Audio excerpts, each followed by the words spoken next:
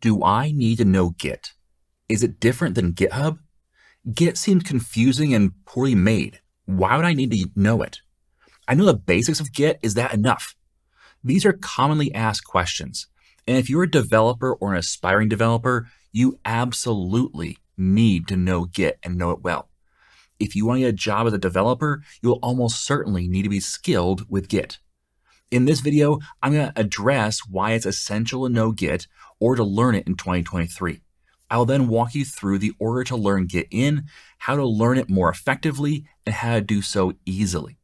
I will also share with you my set of tips and tricks to learning Git. Now, if you don't know me, my name is Tim Corey, and I've been a software developer for over 2 decades. I'm a self-taught developer who struggled through all the dead ends, missteps, and conflicting information in my journey to really understanding how to be a great software developer. Now I spend my time trying to make it easier for others. This video is just one of many resources that I have to offer. Here on YouTube, I have almost 500 videos, including videos on Git and GitHub.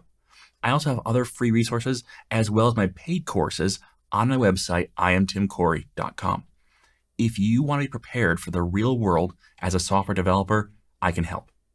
Now, let's dive into why should you learn Git? And I get some pushback on this because people don't like Git and it seems confusing. I absolutely understand it. Just as before you even get started, I want you to know that for a long time, I avoided Git. And when I was first a developer and I first starting to learn, I didn't use source control at all. I copied and pasted code, or I created zip file backups, and you've probably done that too.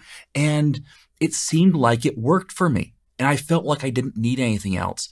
But when I really figured out what Git was, at first it was confusing, it was frustrating, it seemed like it didn't make sense at all, and it had a ton of keywords that I just didn't understand. But when I finally grasped how it worked and what it did, it really kind of made my life easier, made my life better, and it made me a better developer who could move much, much faster. So I think it's important. So let's get into why I think you should learn Git after me kind of turning around where I did not want you to learn Git originally. When I was first learning, I said, nah, we don't need that. Now I think it's essential. So let's talk about why. Why is it important to learn Git? Number one, it's the #1 source control on the planet. So let's get this out of the way right away. Git is just one type of source control. There are other types of source control out there. However, Git is the #1, by far, #1 source control on the planet. You may have a different source control you love. That's great. That's awesome. But I'll tell you what, if you go and talk to anybody and say, what source control do you use? 99% of people will say Git. If they use any source control at all, it'll be Git. When you think about where to get code on the web, where are whole projects hosted, the #1 answer to come up with is GitHub. Well, GitHub is the hub for Git projects. It's for Git. So Git is the #1 source control on the planet. You should know it just because of that. You'll have to interact with those open source projects. You'll have to interact with maybe creating your own projects. So you should know how to work with Git. #2, it makes you more marketable. So let's say, for instance, you decide, hey, I want to be employed at some point in the software industry, or maybe I'm working a job where I don't use source control, but I want to change jobs at some point. Most employers, a lot of employers. Now, some employers are using old systems. That's fine. I've had people argue, no, we're going to use this old system until we can't anymore. I get that. But a lot of companies are using Git source control. So if you don't know Git, you are reducing the number of companies that you'll be a good fit for by a significant margin. So knowing how to use Git is pretty much you just have to have this on your resume in order to be marketable to as wide an audience as possible. So again, going back to #1, it's a #1 source control system on the planet. Therefore, it's the most common source control you'll find in business. Therefore, it's something that you need to know if you want to get a job somewhere else. Number 3, it makes working with code easier. This is one that, again, at first I didn't realize just how limiting the copy paste or the create zip file backups or other systems I was using. I didn't realize how limiting that was until I started using source control and using it well. Because once I started learning to use it well, we could do things like, hey, you know what? We've got this old .NET framework project, but we'd really love to upgrade it to .NET 7. Can we do that? And you know what I'd do? Before I'd say, I don't know, I'm not sure. Maybe I'll take a backup of it and create a zip file of it, and then we'll try it. But then we'll have a bug fix come through. We have to go, dump that out and delete it, and bring the old one back, and it creates a mess. But with Git, I could create a branch. I could try the upgrade, see what works, what doesn't work, what breaks, what doesn't break, see what code I have to fix, bring just those code fixes over to the main branch. I could do all this stuff where I could try things out knowing I'm safe, knowing that I'm not going to break anything permanently. And so you can try things. You can try the upgrade and figure out, you know what? We can easily go to .NET Core 3.1, but that's it. Well, do that then. Go that far.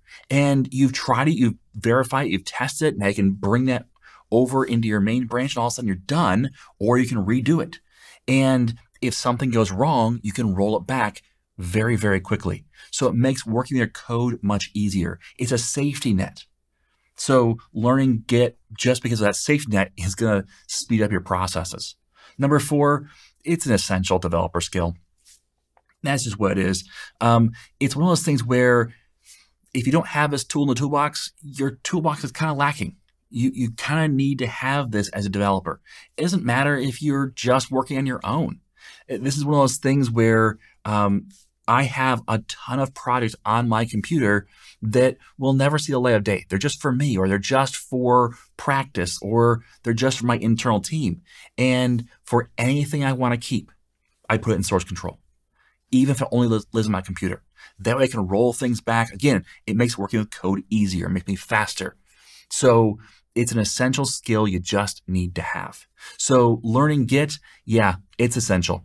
It's one of the things you have to do as a developer if you want to be marketable, if you want to work with a team, if you want to be faster with your code, if you want to interact with open source, if you just want to use GitHub as a repository for your code, even private or public, if you want to use Azure DevOps, if you want to do DevOps in general. These are all things that require you to know how to work with source control and specifically Git. So it's pretty important. I would highly encourage it. Can you be a developer without knowing Git? Yes. Yes, you can. Absolutely. There are developers out there that are listening to this video right now, and they don't know Git. And they're still developers, and you can still do that. And there's still companies that don't use Git, or they use a different source control. But they're smaller pools. Again, going to number 2, the biggest pool are the people that use Git and GitHub, or Git at least. So knowing how to use Git is pretty important. It makes you the broadest available marketability that you can be with just one tool. So that's why you should learn Git. But let's talk about how to learn Git, because I will tell you, it does seem intimidating. I absolutely understand that. It takes some understanding to really understand kind of the brilliance of how it works, because it really is a brilliant system. And those keywords that are super scary, they actually mean what they say to me. And so once you learn how this thing works, the keywords start to make sense all of a sudden. And you go, yeah, I kind of get that. I know why it says fork, or why it says clone, or why it says pull and push. And I get that. And it kind of makes sense once you really understand how Git works. And that comes through learning it in order and then practicing it well. So let's talk about the learning order. First off, the basics, okay? You know how to install Git, how to update Git, where the command line is, the basic commands even of Git, and how to find out how to get help with Git. Just the basics of understanding Git. But after that, the basic commit flow. This is one that, again, people try and jump in to the absolute deep end of the pool with Git, and then they say, oh, I'm so confused. I get that because you're in the wrong end of the pool. Start at the shallow end and work your way towards the deep end. So with a basic commit flow, just learn how to move things in a staging, how to create a commit, how to maybe push that commit up to your GitHub repository, whatever your remote repository is, and how to pull changes back down to your local repository. So stage changes, commit changes, push and pull. That's pretty much it. Do the basic commit flow. We're not even talking about branching yet. Just learn the basic flow and get comfortable in that basic flow. And after that, then talk about branching and merging. So, when you first start off, you'll have a main branch, and that'll be it. And so that basic commit flow will just be commit directly to main and then push up and pull down, from main on GitHub. But then once you learn branching and merging, okay, then start creating feature branches or bug fix branches and do the work there and then merge it back into main and then push that up and then pull down. And that basic flow, get used to that as well, okay? So you're kind of building on top of each other. You're not trying to do all this at once. You're doing it once you've learned one section, then you move on to the next. So get used to that flow. But what we have not talked about yet is about working with anybody else. Because I want you to start by just working on your own. Just do this for some projects. So you might do 2 or 3 projects with just the basic commit flow. Okay, and that's it. And then you might do 2 or 3 more projects with just the basic commit flow and branching and merging. And that's it. And then after you've done that a few times, then start working with a team. Or even acting like you're working with a team. Or maybe you log out and log back in as somebody else and do some work. So you can even simulate this. But working with a team means things like creating pull requests and reviewing pull requests and cloning and forking and the things that have to do with interacting with somebody else, merging file changes or merging commits together and figure out how those different commits, you've learned how to do the branching and merging where you're merging your changes into main, but that's not a big deal. That's still stuff that's done, locally, and there's not going to be many conflicts there. But when you start working with a team, now you're going to have conflicts and maybe even try to create those conflicts where you both change the same file and see what happens and see how to resolve those and start to learn how to do the comparisons where you're doing the file merge where Git says, I can't do this, you have to do it. And so you figure out how to take, parts of their changes and parts of your changes and merge them together into a final merged commit. And so learning how to work with a team is kind of like the top end. Learn that last. That's the deep end because that's where you're going to get the most issues, the most things where you have to say, what do I do now? Things seem broken. How do I fix them? Okay, so that's the learning order is do that last because that's the stuff where you're going to have the most complexity. And you want to have the basics of the basic commit flow down cold. You want to be comfortable with branching and merging. You want to have the basics of working with a team down cold. And then you start to get into this more complex stuff where you start to have the issues and you already know most of what's going on. It's just that little issue that's the problem, but you have a lot of foundation to work off of. Okay, so that's the learning order. But let's talk about the learning steps. Because I think that the learning steps are important to know how do I do this step by step. We've already started to talk about it, but let's get into it. Number 1, learn one level. I've given you 4 levels to go through. You might even break those up into smaller levels. If you find, hey, I can do this little piece of that level, that's fine. But learn one level at a time. Don't try and dive into the deep end of the pool. Learn one level at a time, gradually get deeper. Use a GUI to do just that level of work. Okay, so a GUI is a graphical user interface. things like Git Kraken or GitHub Desktop, or VS Code has one built in, or plugins to make it even better. There's many different types of GUIs out there. Pick one and use a GUI to do just that level of work. So you're doing the basic commits, then do just the basic commits. Don't try and do fancy stuff, just the basic commits in that GUI. All right. But once you've done that for a little bit and you're comfortable and you've started to feel like, yeah, I got this. This is making sense. Do it again with a command line. Now, people push back me a lot about the command line. They say, Tim, I don't need to know the command line. I have a GUI. I don't know how many times the GUI has failed me. I don't know how many times I've had a problem where it's like, I'm not sure where they've buried this setting, but it's in here somewhere. I know it is, but I can just go to the command line and in 2 seconds, pop that command out and be done. The graphical user interfaces are really just a skin over the command line. If you understand the command line, then it will make your life so much easier, because GUIs have to bury stuff in menus and in under certain clickable areas or whatever in order to try and get everything on the screen. And they do a great job of showing you visually how things work. But they often have quirks. They often have areas that don't make sense. Or, and this is even worse, they do an update and change everything on you. And all of a sudden now the thing you used to do isn't there anymore. It's somewhere else. You have to figure out how to get back to that. Visual Studio, if you use that, they're notorious for this. They just can't seem to figure out how to get into Visual Studio in a way that's consistent. They keep changing things. And so, they keep moving your cheese, and all of a sudden you can't figure out where the cheese is anymore. And you're like, how do I do this? If you've learned the command line, you don't get stuck.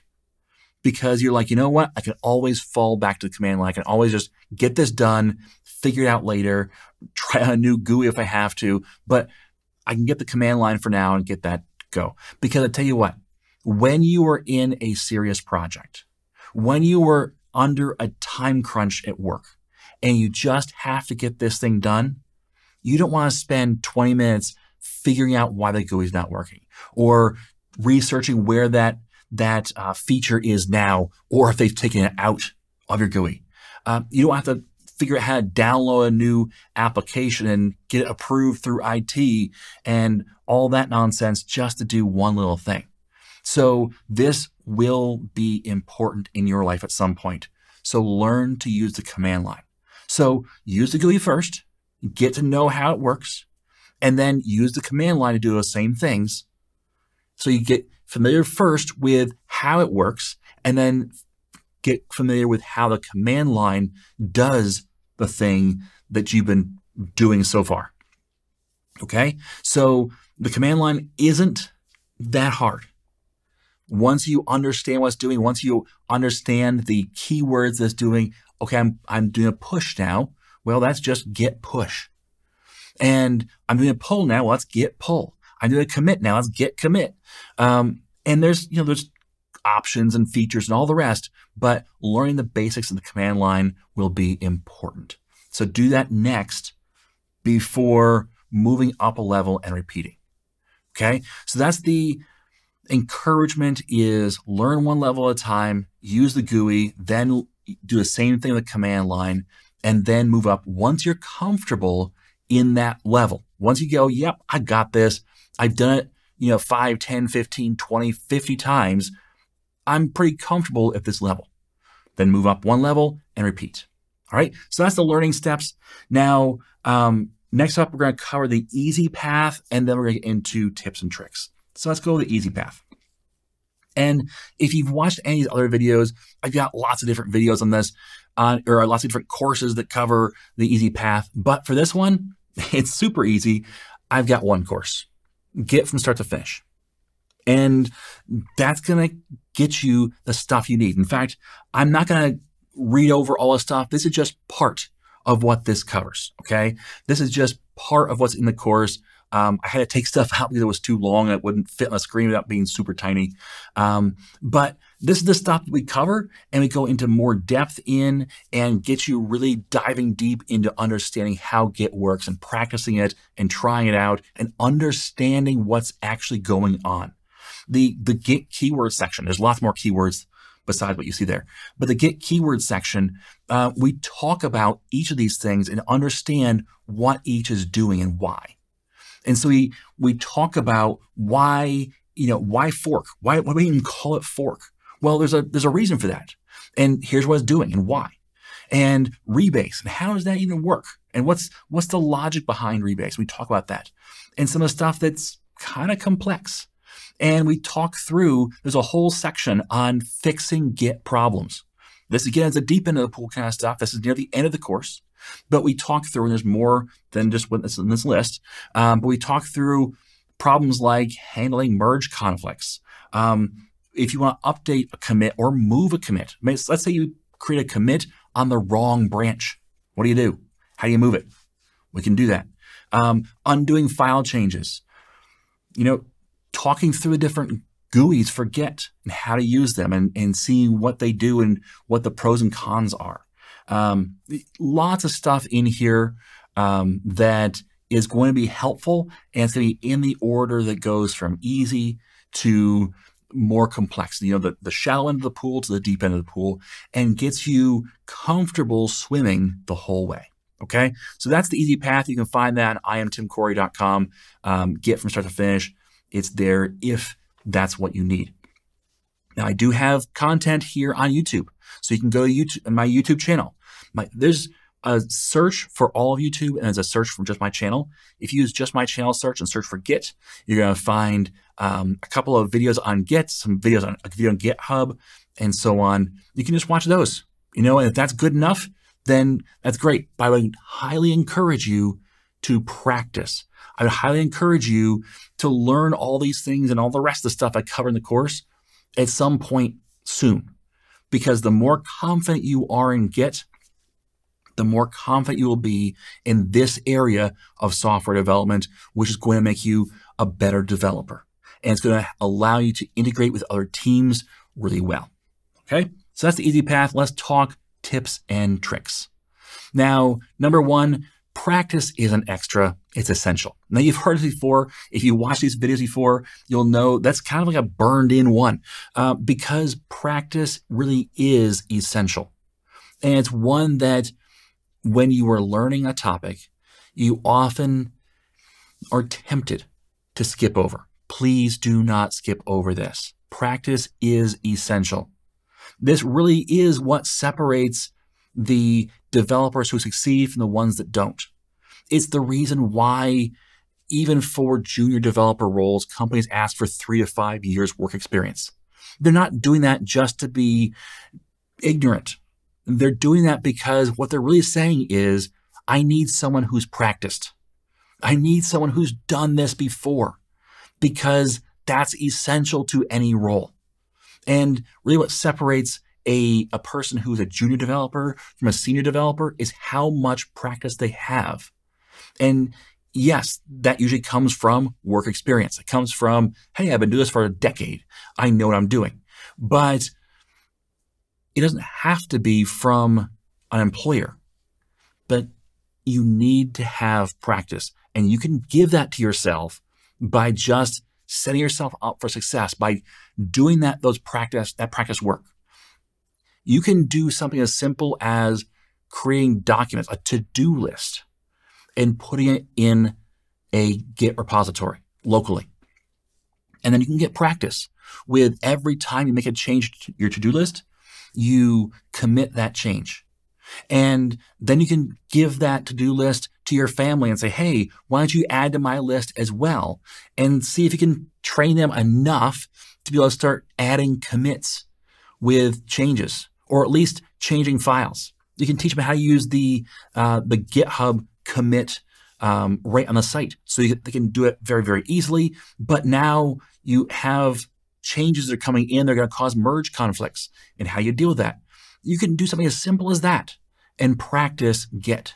So you can practice Git. You can give yourself some experience just by using it. Number 2, learn the command line well. I know I've already talked about this, but it's important. I'm going to repeat it. Learn the command line well, because that, again, will set you apart as a developer. It will set you apart as a user of Git, because the people who depend on a GUI are really hindered, because they may not have that GUI at a different location. Let's say that you are working with a company and they use GitHub Desktop. Cool, great. You're using GitHub Desktop all the time, and that's all you know. You don't know the command line, you just know GitHub Desktop. No problem. But then you decide, you know what? I'm going to go to this other company because they're going to offer me 25% more a year, and I'll get, other perks. And you go there, do you know Git? Sure, I know Git. I use Git all the time. Cool. And you do, but you know the GUI. You know the GitHub Desktop GUI. And you go there and you find out, well, they don't use the GitHub Desktop. They use Git Kraken. Well, that's a totally different GUI. And so you're kind of limited, and you kind of have to figure out where everything is. And you'll have to do that either way. But when you know the command line, you can just at least drop down the command line and get something done while you get up to speed. If you don't know the command line, then you're kind of stuck until you figure it out. And so your startup time will be slower at that new position. You'll come across some roadblocks, kind of, create some stumbles or create some slowdowns or create some problems when you're in the first 6 months or first year of that job, while you're trying to figure out what's going on or how do I do this in this tool. With a knowledge of the command line, that won't be as limited. Okay, number 3, try to create problems in testing. This is one that seems counterintuitive, but when you are doing test projects, embrace problems. Don't run away from them. Actually, try to create them. Because when you try to create problems where, let's say you create merge conflicts, create them intentionally. Figure out how to resolve them, because that's part of practice. Part of practice is learning how to do it in a safe environment where if everything blows up, no big deal. You don't want the first time that you have a merge conflict to be when, again, your boss is breathing down your neck and saying, we need this out by 4 and it's 3:55 and you've got a merge conflict and you're like, what do I do? It's not time to go research. It's not time to go practice. And you really don't want your first time of practicing to be in production when you have 5 minutes to go to get this done. So create the problems in testing. Go Google the problems with Git, Git problems, and figure out what problems there are, and then try to recreate them, and then try to resolve them.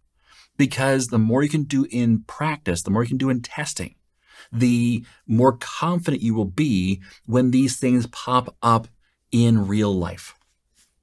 And then with that, make notes of yourself. You're not going to have some of the more, smaller problems, some of the more obscure problems every day. You're going to have those once in a while. And whatever you do once in a while, you forget. So make notes for yourself. Once you figure out how to do it, make notes for yourself and say, when I encounter this problem, this is what you do. And then just keep that note somewhere. These are all my Git notes. This is all my, Git problems and how I solve them. And then that way, when you have a problem, you have a playbook to go back to. So make notes for yourself. Number 5, don't run away from problems. This kind of comes back to number 3 and even number 4. Don't run away from problems. If you have a problem, there's going to be a solution that is the kind of kill it and restart it kind of thing. Don't do that if you can help it. Try to solve the problem. Don't just run away from it. Don't just, scrap the thing and start over. Don't avoid the problem. Try to resolve the problem. Otherwise, it will always be a problem for you. You will always have that problem coming up again and again. Figure out a way to solve the problem. learn from that, make notes for yourself. That way, when it comes up again, you can solve the problem. And then number 6, this kind of goes against number 5 a little bit, but remember, you can always go back again. You can always get out of what you're doing. So one of the things that kind of blows people's mind is if everything goes poorly and you've really messed things up in your local Git repository and you have a remote repository, you can just go a new folder and clone that repository again and kind of start fresh. Now, again, don't run from your problems. But if you're in a hurry, you can do that and kind of get around some problems. And you can still keep your old repository and then figure out in a later time how to resolve that problem. You don't have to, upload the fix, but just figure out what went wrong and how to fix it for next time. But you still have at the same time been able to move past that by cloning it somewhere else. Remember, when you commit something to Git, that's in history. If you ever find out, oh no, I made a change in this file sometime in the past 6 months that is now causing a bug, you can go back and look at the history. Look at everything that's changed for that file. Figure out where it was changed, when it was changed, why it was changed, and even roll back that change for just that file or just that line using Git. So you're not hurting yourself if you cause a major problem. The only times there are some catastrophic problems, okay? If you don't have a remote repository and you delete the local Git folder, well, yeah, you're going to cause some problems there. You can cause some corruption things, but for the most part, you have a way to get out of any problem you've created. So just remember that there is an out. So don't get so uptight. Don't get so stressed out. Remember there's an out, but don't run away from your problems either. Okay? So that's my tips and tricks for working with Git and for learning how to learn it well and learn it in a way that's going to really stick with you and be the most effective for you. Okay? So yes, Git is important. Yes, I think Git's essential. Yes, I think you should know Git. Hopefully, if you don't know Git already and you want to be a developer or you are a developer, you'll learn Git in 2023. If so, please feel free to use this path to learning Git, and I wish you the best of success in 2023. Thanks for watching, and as always, I am Tim Corey.